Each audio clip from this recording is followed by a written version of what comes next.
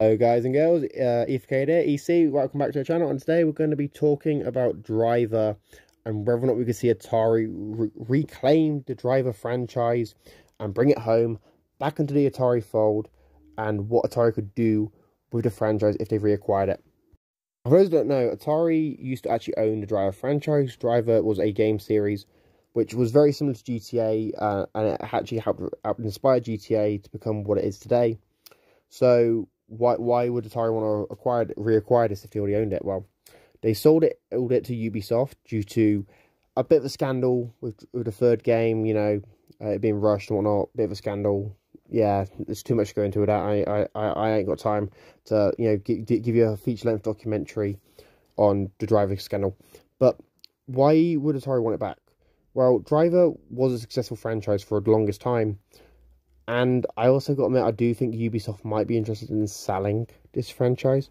Ubisoft, for those who don't know, has had they've had quite a lot of financial issues recently due to games underperforming and them being so focused on a few franchises. And the few franchises that they're focusing on aren't even that interesting or aren't even that fun anymore, in my opinion. But would Ubisoft be willing to sell Driver? Well, it depends on the price. I think that's the whole point you got to remember, is the price of what they would want for this franchise. Because after obviously acquiring Driver, they did make 3 games in the franchise, those being Driver 76, Driver Parallel Lines, and Driver San Francisco. However, I don't think Ubisoft will be able to really sell it for quite a lot. And it also depends for how much Atari will be able to pay for the franchise. Because obviously, if Ubisoft went out, well, we want $10 million for Driver, I don't think Atari would pay for that.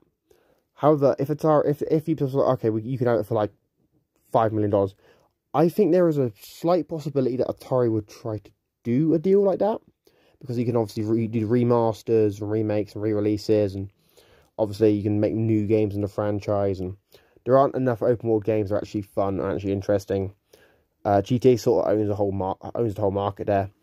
But also got to remember that in order to get this game, you'd obviously have to go compete against Rockstar.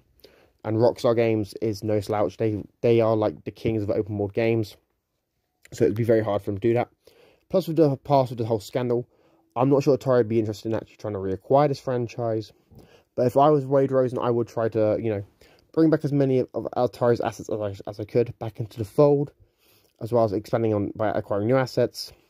But yeah, I do feel like it would be nice for Atari to get Driver from Ubisoft and bring it back to modern consoles and obviously the VCS and all this sort of good stuff.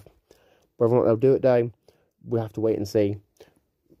But yeah, guys, let me know your thoughts about this in the comments down below. Are you hyped about this? Would you like to see Atari bring back Driver? Would you like to see Atari acquire Driver from Ubisoft and bring it back? Let me know your thoughts about this in the comments down below. New, make sure you subscribe, like, share, comment, turn notifications. If you're following me on either YouTube or Rumble, please follow, share, all that sort of stuff, guys, please. I've been Ethan, the EFK, and I'm signing out. Peace.